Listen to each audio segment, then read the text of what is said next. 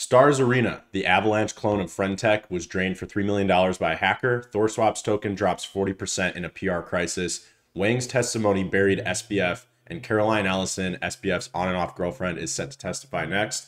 And finally, Joe Rogan praises Bitcoin on his podcast. Hey, everybody, welcome back to Crypto Daily.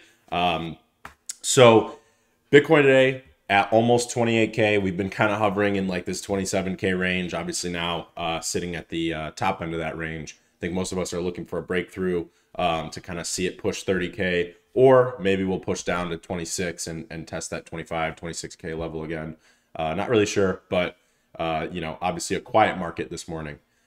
So Stars Arena, which is the new SocialFi platform, essentially just a clone of Friendtech where you can buy tickets of other users and earn trading fees, was just drained completely to $0. I think it was like $1 that was left in the Stars Arena main account in the main smart contract due to a breach in their smart contract. This was actually the second breach. So if you kind of followed an ongoing story, there was a breach, I think the day before, so yesterday, that was a much smaller breach and only like $2,000 was taken. But now, there was a full-scale breach of the smart contract. So some $3 million worth of Avalanche tokens, which is AVAX, were drained, leaving Stars Arena with just under $1 in funds after the attacker obviously attacked the smart contract.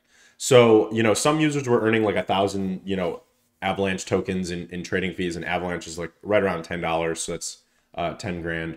And essentially the way the app works is both apps, speaking of Friendtech, let users purchase keys or shares of popular X users in turn for access to a closed chat room, which may offer various privileges to those holders. So basically the way it works is like you connect your X account and then you get you can start selling, basically keys, which are just basically shares in like a private chat room that you control as a creator.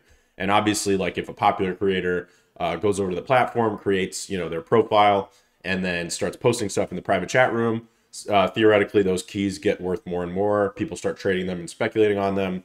And in the secondary market, as they're traded, the creator earns a share of the fees and the platform earns a share of the fees. So, it definitely it's definitely engineered for virality. It's also engineered for a lot of rug pulling.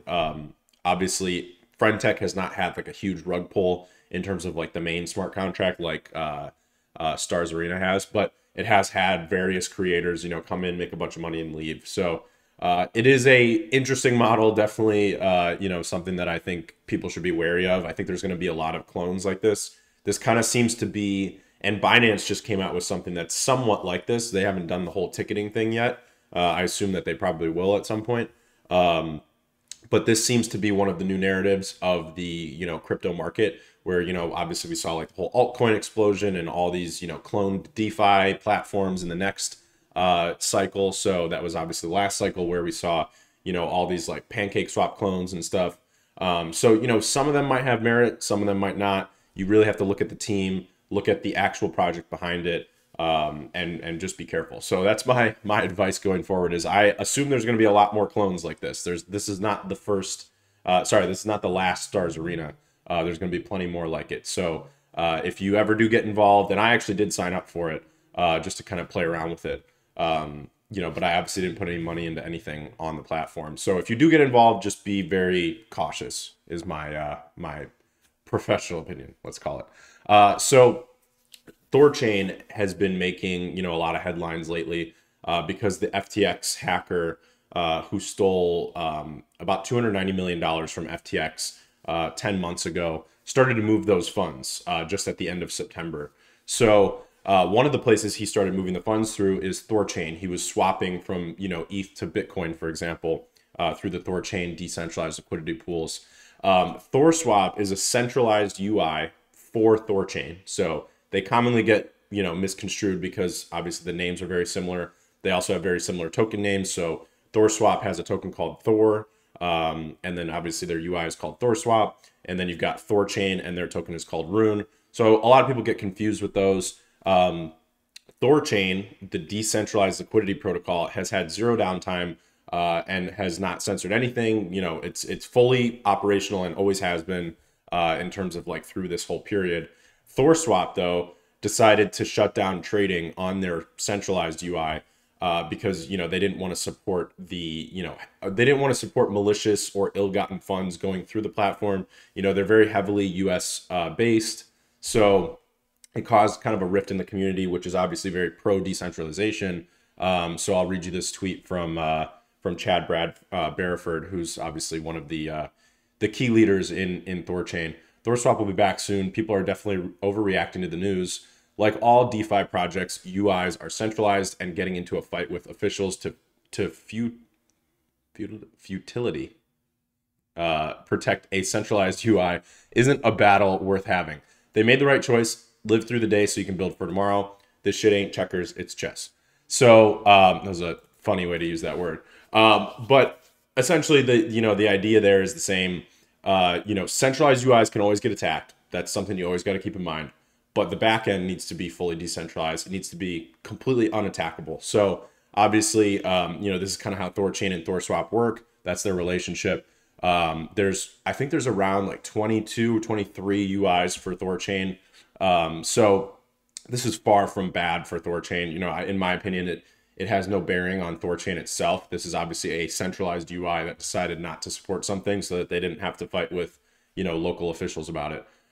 So probably a good move from their perspective. Obviously a lot of trading volumes moving to other UIs, and it's going to move to other UIs. They're going to lose a lot of market share. So it's not something that they were probably happy about doing. But we'll see how this kind of develops.